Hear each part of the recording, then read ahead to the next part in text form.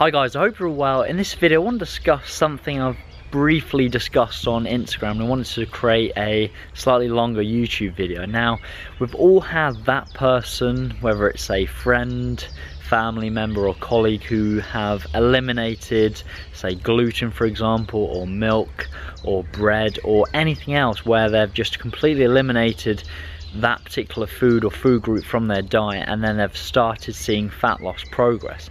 Now, what's really going on here, and it's not actually what the person thinks. The person usually thinks because they've eliminated, say, dairy or gluten or whatever it is, they start seeing fat loss progress, and they associate the result with the elimination of this food or food group.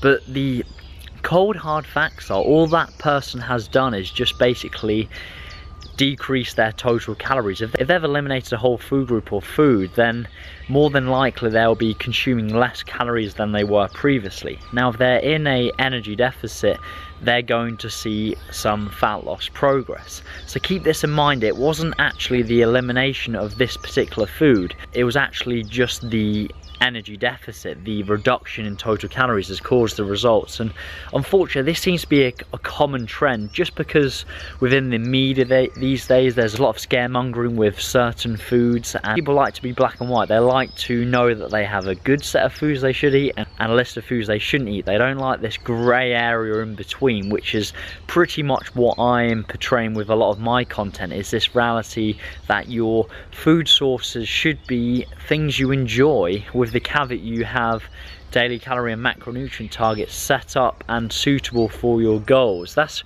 really one of the big messages I'm trying to portray. So instead of just eliminating dairy or gluten just because you've read a book that's the New York Times bestseller or something like this, and actually just consume foods you enjoy while having some well set up calorie and macronutrient targets suitable for your goals.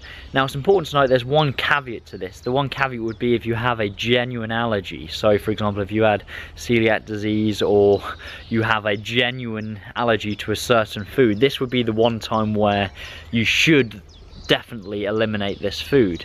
In addition to that, the other caveat to this would be if you have a personal preference to not eat a certain food, which is absolutely fine. But if you're unnecessarily eliminating certain food groups, it just creates a bad relationship with food, which can potentially mean eating disorders down the road. So keep this in mind. Consume foods you enjoy, have some well set up calorie and macronutrient targets suitable for your goals. Hopefully this found this useful. If you're still yet to subscribe to the channel, please do like the video if you've enjoyed it, and I'll look forward to speaking to you soon. Take care.